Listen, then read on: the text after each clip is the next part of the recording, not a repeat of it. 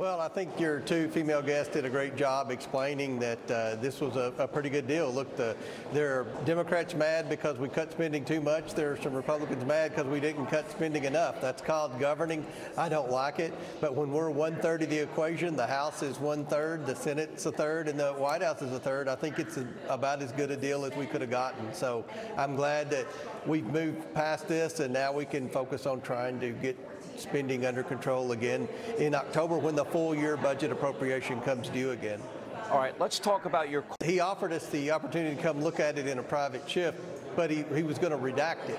My experience with getting documents from the FBI when they're redacted, it's all black lines. They don't show anything. But I'm going to say on this show what we told Director Wray, what Senator Grassley told Director Wray. He and I have already seen the 1023 form. We knew what was in the 1023 form. Until we told Director Wray that, he never even admitted that the form existed. So the level of confidence that we have with Director Wray only went down. It only declined throughout the conversation.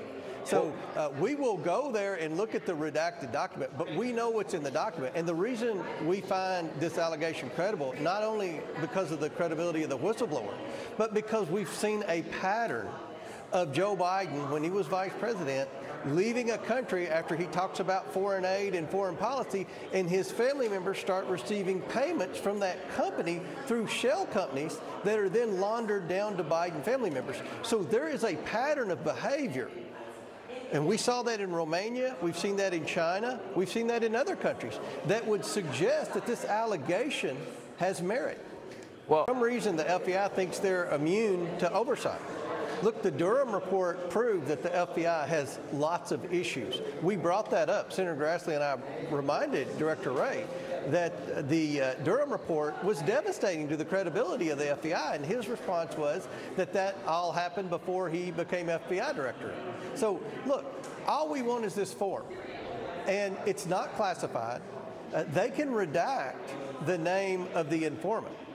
I'm fine with that. I would have redacted it if I had the document, without that redaction. Let's protect the human informant. I agree with that. We should always protect the human informant. I want to be very clear. It's so hard to believe, Sean. I wouldn't have believed it had I not seen the bank records.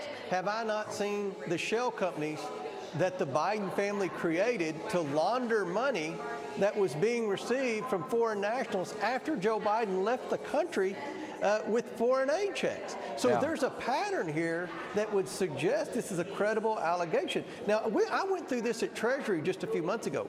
They said, oh, you don't need access to these suspicious activity reports, these bank violations that the Biden have. You're never going to find anything there. That's what Janet Yellen kept saying. We finally got in there, and guess what we found, Sean? We found that Joe Biden lied when he said his family never took money from China. We found that Joe Biden actually did, and his family did receive payments while he was vice president. And we found five new Biden family